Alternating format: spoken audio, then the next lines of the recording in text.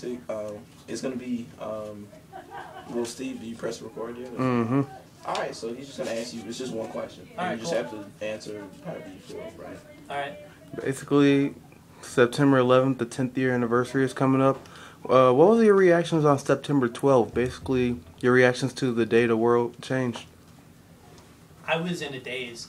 I just remember I kept watching TV. I was absolutely glued to the television and could not stop thinking about how this had basically changed our country.